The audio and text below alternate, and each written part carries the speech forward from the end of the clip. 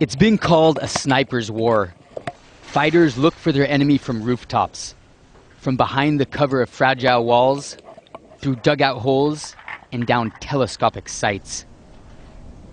But this sniper is different from the others. She used to manage a beauty salon. Her enemy is the Syrian government, and she believes she must confront violence with violence. It is normal for me. I encourage every woman to stand up as I did. It was my choice, but Bashar made us do this. We wanted a peaceful revolution, but Bashar imposed this on us.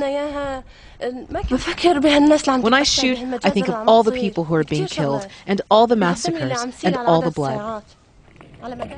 Jaffer took us to one of her positions for some target practice. She says she has 8 kills since she started fighting just 4 months ago. But every young rebel on the streets here has a story, and many brag about being heroes. Jaffer is known for her shooting skills, but here she's also known for her bravery.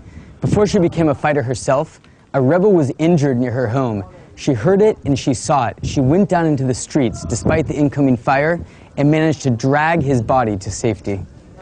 This is the young man she saved. Abu Jaffer is now recovered from his injuries and leads this small brigade in Aleppo City. The experience brought the two together, and a few months later they were married, right here on the front line. Is there any wedding that's better than a victory wedding? Than the wedding of a revolution? This is everything that I wanted, and I hope we can have a bigger party when the regime falls. It was a simple ceremony, but everybody here was in attendance, and they say it was a happy moment that made them proud. He's a good leader. They're both good fighters. But I don't know who's better in the home.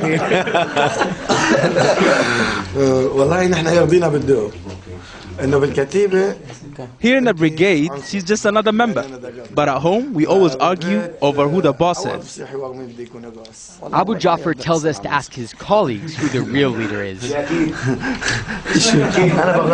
They say that it's Jaffer who actually tells him what to do. She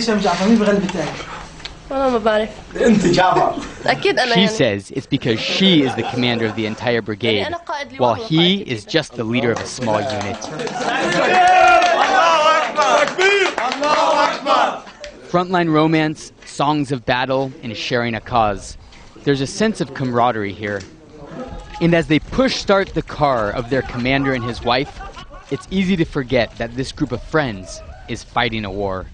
Casey Kaufman, Al Jazeera, Aleppo City.